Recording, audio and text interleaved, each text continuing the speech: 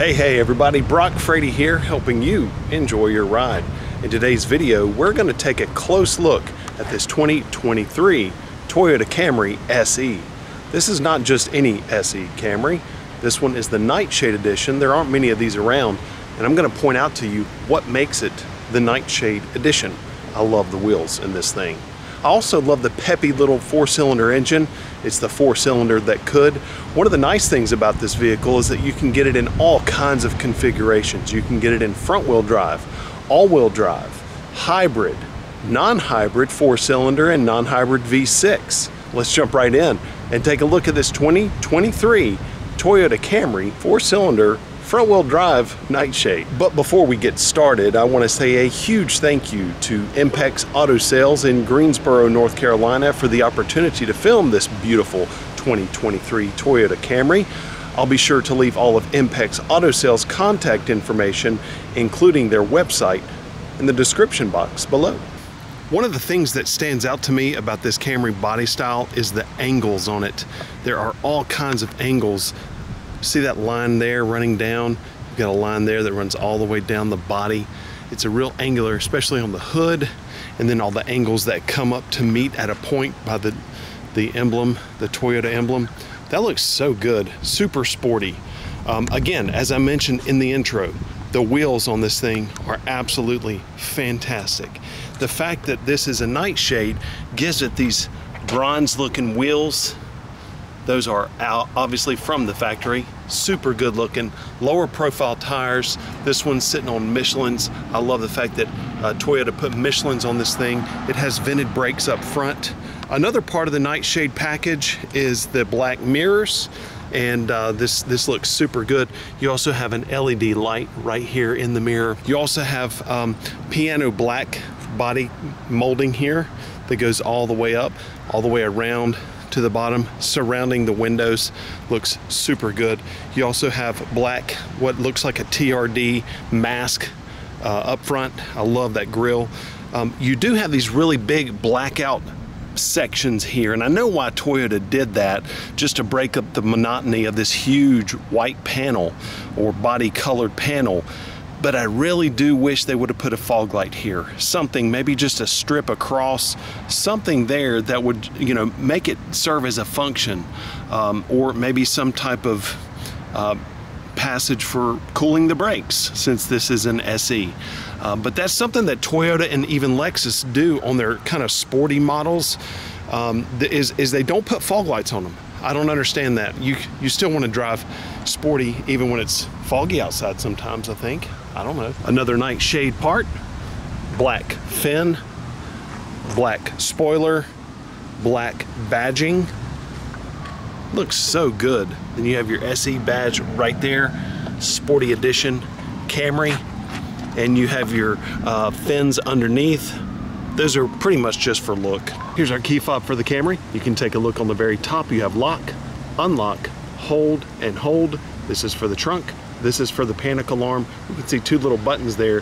You can feel in your pocket to locate where the unlock or the lock button is, and you don't even have to take it out of your pocket if you want to lock the doors. On the back side, piano black, Camry, nice little look. Then you also have a little tab right here on the opposite side or on the end of the key fob. You can push that down, pull this out, and there is a key right there. This key will never be used to start the vehicle. It's only used to get you into that lock right there in the event that the key fob battery dies, at which point you'll need to have that replaced. You can see here, actually, here's a little tidbit for you. You can see right there is a place where you'll actually insert this key. You'll push that in there, turn it, it pops open, and there's a key fob battery inside there. You'll just replace that. You can get that at any major retailer, really easy. But that is your key fob. Now, whenever you approach the vehicle, you can just touch the door handle and the door will unlock. That works for locking and unlocking. Let's take a quick look at that. I have the key fob on my person. You can see that there are little dimples right there on the door handle. That locks the doors. The lights flash. Doors are now locked. Then as long as I have the key fob on me, I can just touch the door handle and the door unlocks for me. Coming around to the trunk, there's also a rubber button on the right side, far right. You'll locate the Y in Camry and move to the right of that. You'll push the rubber button in and hold it, and it pops the trunk for you. So here's your trunk. You can see here all the way over to the end. Man, it's almost like there's not any space for the fender to be there. You can see how deep that is. That's actually super nice. So you can get something super long all the way across right there in the very back. Then you'll actually see a split right there. That's because these two rear seats fold down via this lever. So you just pull that, and then you'll go inside the vehicle in the back, and you'll fold these seats down, and that gives you a big trunk pass-through, making it really convenient to carry big items. Then you have this here. This is your tire changing equipment. All I did was lift it up this panel, and there you go. There's your jack and everything that you would need to change a tire, and then you have a spare tire underneath this foam board right there that's holding all your tire changing equipment. Here is your backup camera. We'll take a look at that in just a little bit. There's also a keyhole right there in the event that the key battery is dead. That's where you can plug in that auxiliary key I showed you right there to open the trunk. Nice and easy. I love how sporty and athletic that rear looks. You can see where it kind of comes over the wheel arches right there. That's a cool look. I like how the rear tail lights literally wrap around from almost the middle of the back all the way up to about halfway in that quarter panel. That's a pretty cool look. You have this embellishment here. It's not functional really, it's just decoration pretty much, but it looks pretty cool. Now let's take a look at the heart of the beast. This is the little 4-cylinder that could. It's only got like 203 horsepower, but it's nice and peppy. It gets the job done. We'll take a look at what it feels like in the driving portion, but just for what we're taking a look at now, this is what makes it go. Right here's your oil stick. Right here's your oil fill. Coolant, windshield washer fluid, brake fluid, battery, positive and negative. And here's your sign that this is not the place to get a manicure, so do not stick your hand down in there in that fan. And also, the fan cannot tie your ties for you. So if you're wearing a suit and tie, you might want to take your tie off before you begin to do things in the engine. Otherwise, you can trap your tie. That's not good. So there's the engine. My seat is adjusted for me. I'm going to show you what it looks like if you're over 6 feet tall and you have to get in the back seat. Nice and comfy there.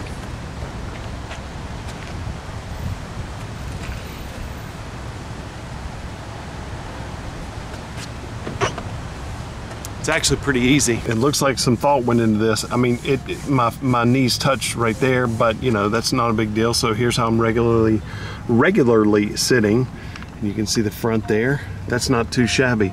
The back seats, just like the front seats, have this ribbed texture about them. That's pretty cool. Nice and sporty looking. Firm, but not, you know, uncomfortable. It's actually a pretty good feel. And again, this is the SE configuration, so it has this look about it.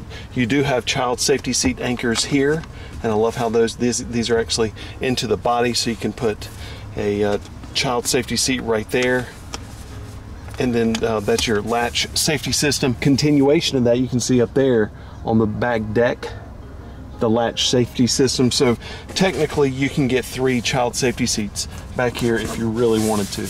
Right here is a armrest with cup holders, kind of nice. This back is really basic, not much going on back here, just a little bit of a storage cubby right there, function I guess.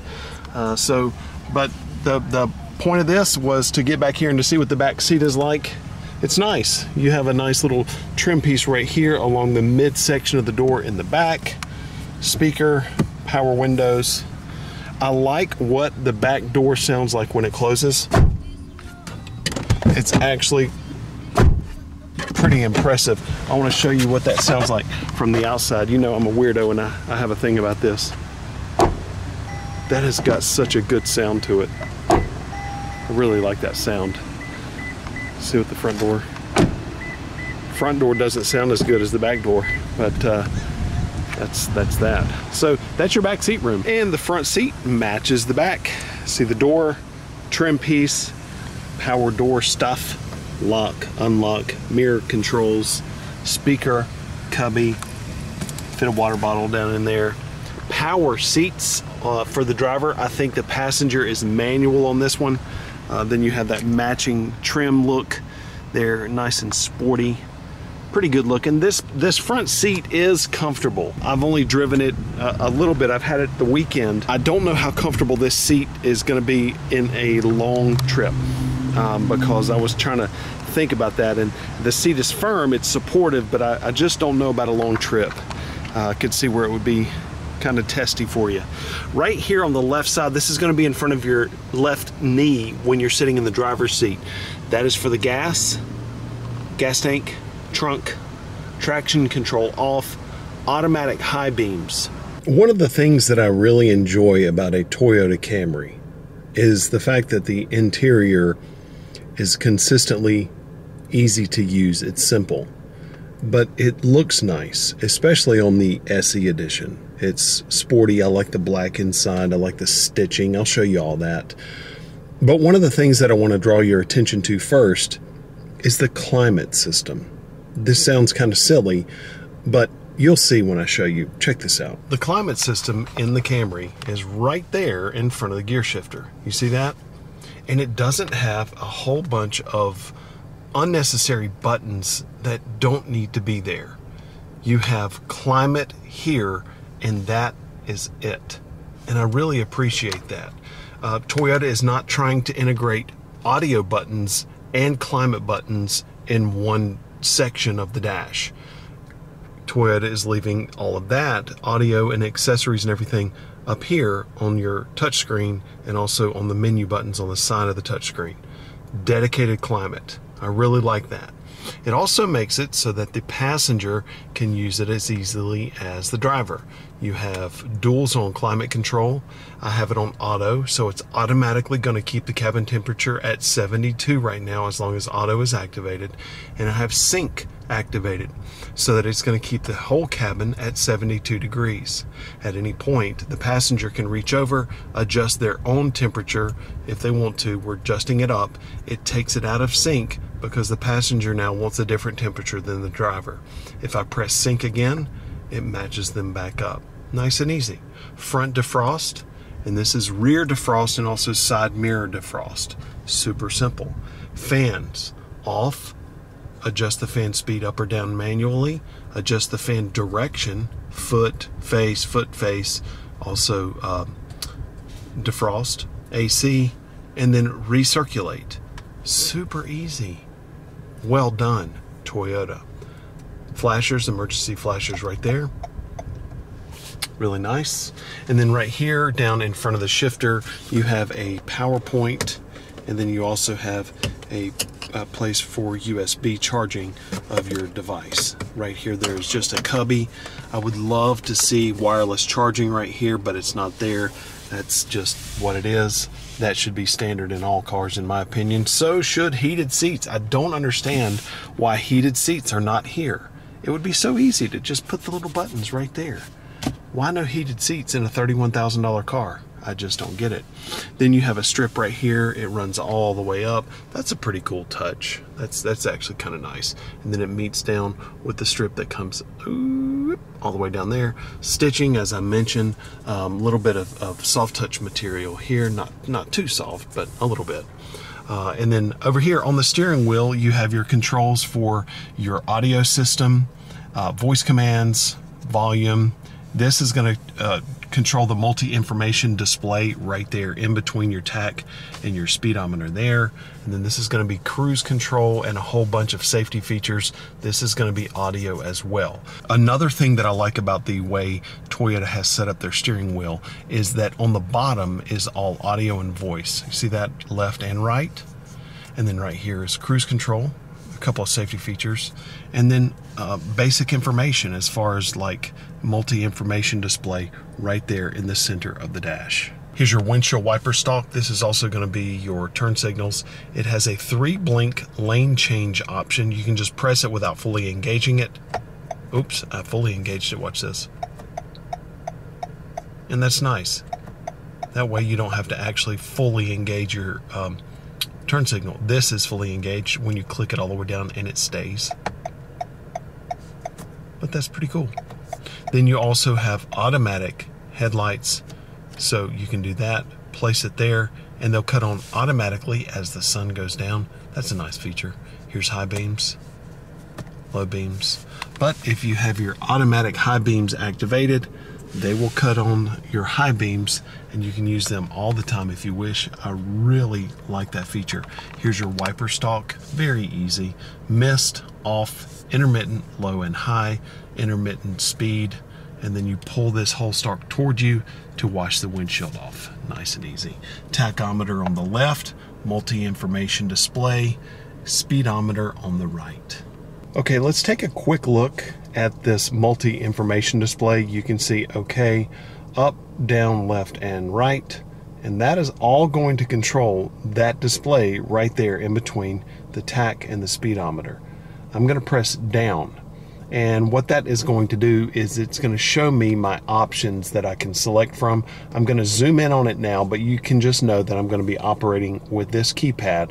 Let's zoom in so we can take a detailed look. I press right, and you can see at the top of that display, there's information, driving, no messages, settings, and then it goes right back.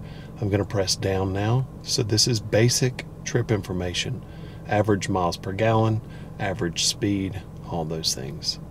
Distance to empty, eco indicator. I can actually have that active, and it will be a visual indicator as to how efficiently or inefficiently I'm driving.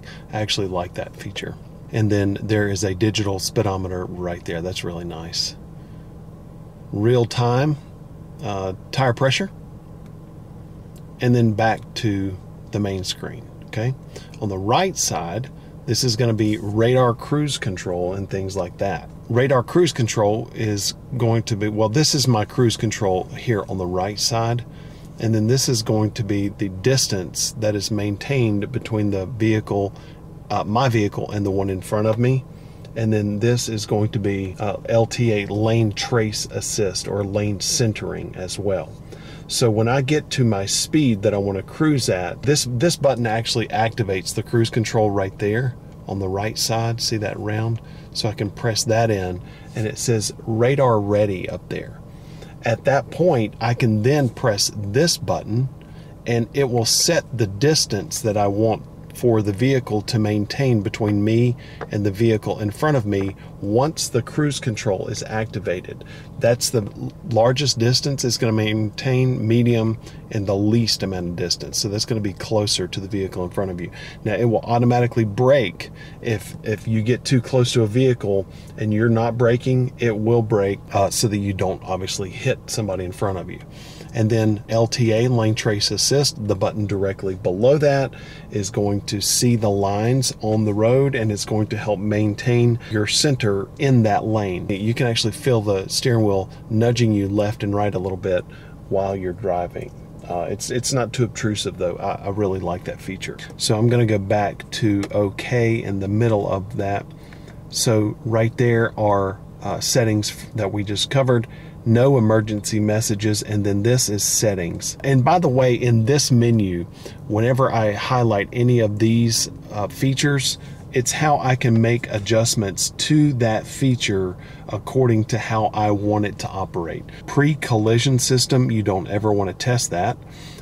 Pre-collision system, as the name implies, is the feature that will actually brake, and it's only used in the event that an impact is imminent. DRCC is dynamic radar cruise control. Some vehicles actually have DRCC, or full speed range cruise control, to where it can work all the way down basically to 0 or super low speeds. But DRCC allows the vehicle to speed up to a certain preset speed without you having to interact with the accelerator based on the speed it's set at. This is a great feature, and I would recommend, if you're not familiar with this feature, to just use it sparingly until you get used to it. BSM is blind spot monitor. That's the lights in the rearview mirrors that light up whenever someone's in your blind spot, so you know not to change lanes if that light is illuminated. RCTA is rear cross traffic alert.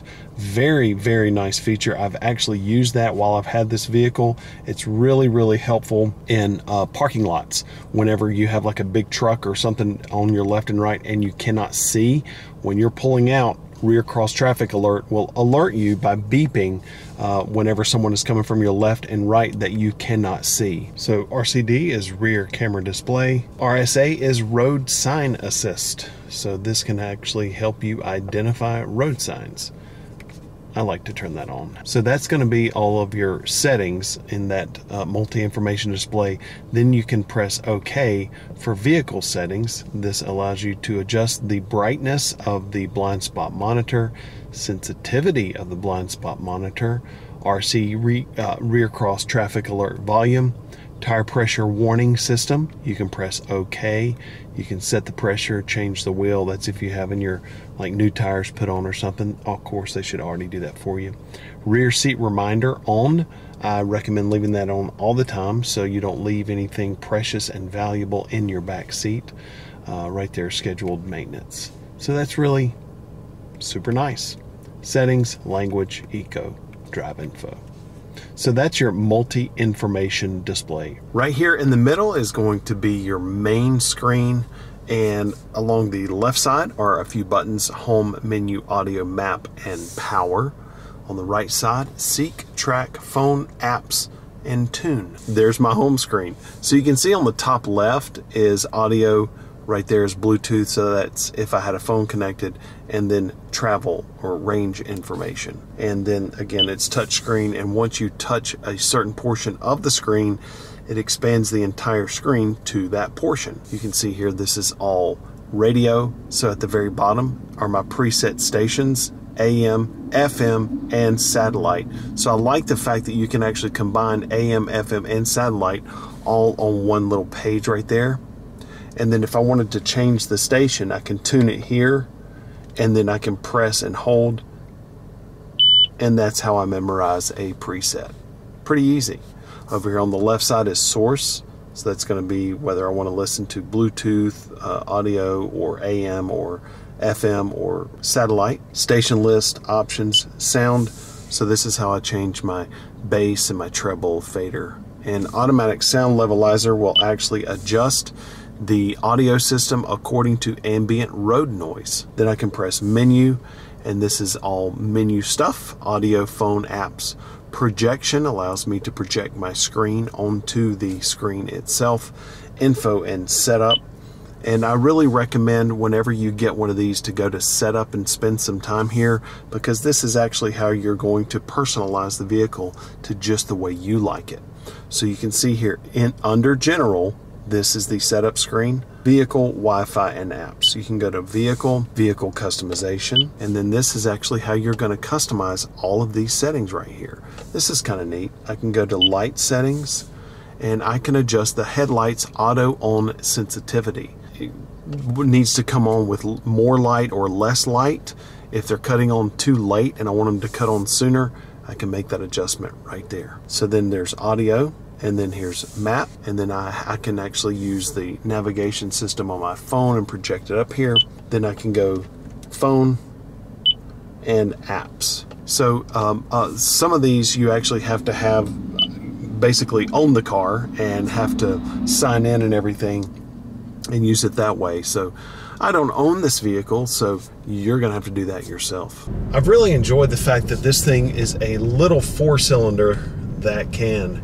It's only got just over 200 horsepower, so that's not much horsepower in light of what other cars are making nowadays, but Toyota has balanced it well.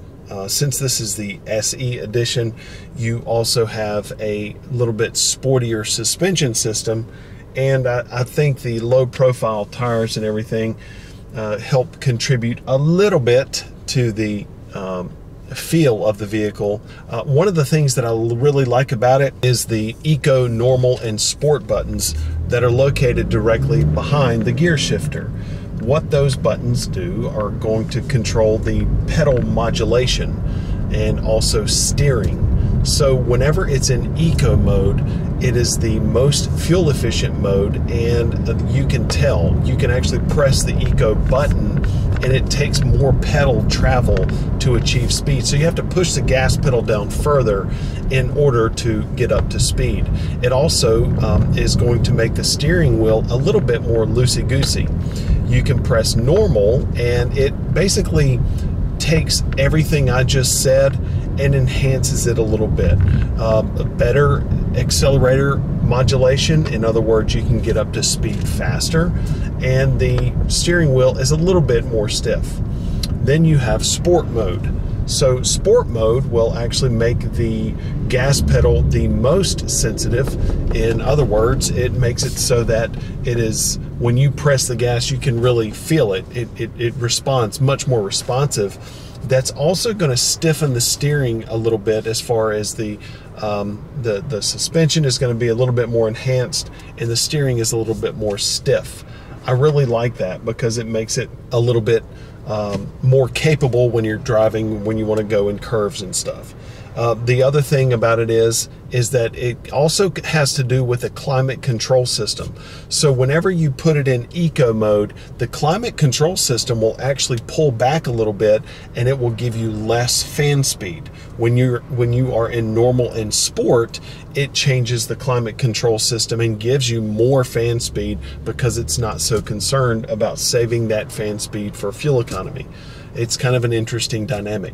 I've been driving primarily in sport mode because I like sport mode, because this thing's, like I said, only got just north of 200 horsepower, but it's peppy, it's feisty enough. The other thing about this four-cylinder engine, and I think you'll hear it when we go to drive here, and I'm good. I just put it in sport mode, by the way. Whenever you press on the accelerator, and here we go, you can really hear it kind of working. I'm going to put it all the way down.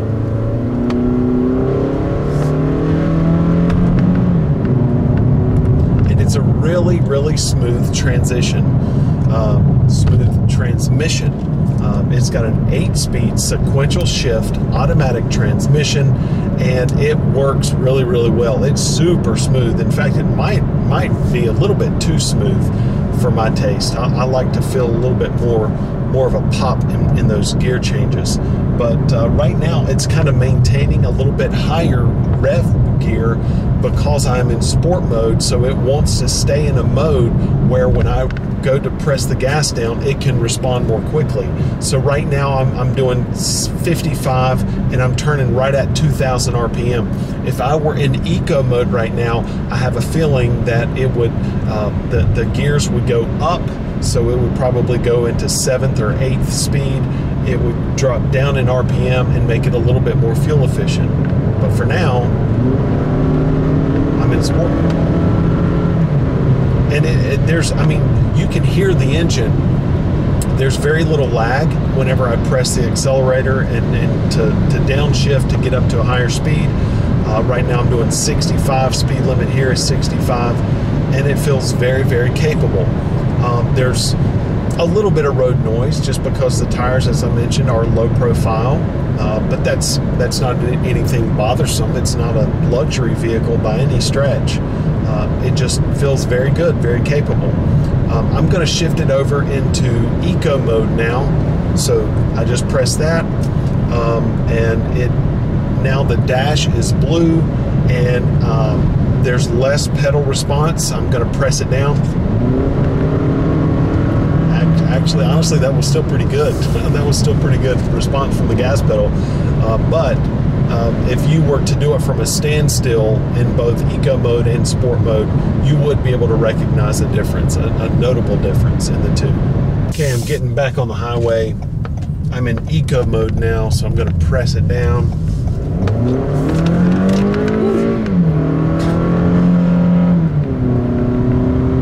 Okay. I think that a good way to think about this, Eco, Normal, and Sport, the same amount of power is available to you. It's just the distribution of the power. Sport mode is going to put it all on right now. Eco, it's just going to make you work for it a little bit more. Same power. One of the things that I'm kind of confused about in this multi-information display between the tach and the speedometer is I'm looking at the Eco indicator right now, and it has a little bar graph, and it will fill up the graph or deplete it based on the amount of acceleration. But it's like opposite. The more I accelerate, the more the Eco indicator fills up, which to me it would be the opposite. The more you accelerate, the more gas you're using, the lower your Eco score would be. But this is actually the opposite. See, I'm gassing it right now and it's full. I don't understand that. It is what it is, but that's just a kind of a quirk to me. But right now I am going 60 miles an hour and I'm turning about 1500 RPM. That's impressive. I'm actually really feathering the accelerator right now, so I'm back down to 55. Speed limit here is 55, and it's at 1500 RPM. That's actually pretty sweet. Right now I'm going to shift over because I did not point this out earlier, but I do have paddle shifters on the back side of the steering wheel. You shift down on the left side, you shift up on the right side. Really easy to reach. So I'm going to take the gear shifter and flip it over. I'm going to put it into sport mode, and so now that automatically defaulted to 5th gear. I'm going to gas it a little bit, change gears. It's not a real shift. Well, that's a little faster. I don't know if you can hear that or not. That's 4th. Hear that?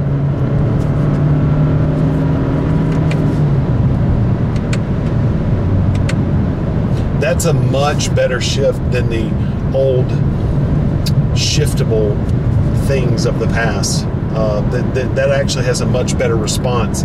Of course, I am in sport mode, and I'm going to finish shifting up through the gears. Yeah, there's 8, so now my RPM's nice and low. That's okay. That works. Not too shabby. Woo-hoo. Test the brakes. Got a red light. Brakes are great, nice and grabby. Ventilated on the front. Disc brakes. So here we are at a stoplight. It feels good. I said something about the seats earlier, about how they were really supportive, and but yet they were a little bit, I don't know, not too supportive, but I just wasn't sure how they would be on a nice long drive. I actually think they would be pretty good. Now we're in regular drive mode. We're still in sport. I'm going to go to normal mode now because that's the only mode I have not driven in. The way to think of normal in this whole dichotomy of eco, normal, and sport is normal is basically a combination of eco and sport. It kind of has the best of all 3 modes. So that's the way to think of eco. Here's the thing about the 4-cylinder in this. I totally get wanting to make it fuel efficient, wanting to make it easy on the environment and everything. The only thing about that is, though, it does feel slightly underpowered, and for a vehicle that has an SE title, a sporty look, and all that stuff, I think that it would be nice to only make an SE in a V6, so that you've got something north of 300 horsepower, and that you could make it truly an SE model. But you know, because when you're driving around in this SE vehicle, you want the feel of the vehicle to go with the look of the vehicle, and it doesn't really quite match. It feels like the same amount of power that's in a Corolla, and that's just kind of a thing for me. Okay, everybody, that's going to do it for our look at the 2023 Toyota Camry SE Nightshade. Again, I want to say a huge thank you to Impex Auto Sales in Greensboro, North Carolina for the opportunity to film this beautiful Toyota Camry. Again, I'll be sure to leave their contact information in the description box below so you can reach out to them and take a look at their incredible inventory. But remember, the most important thing of all, everybody, have a wonderful day.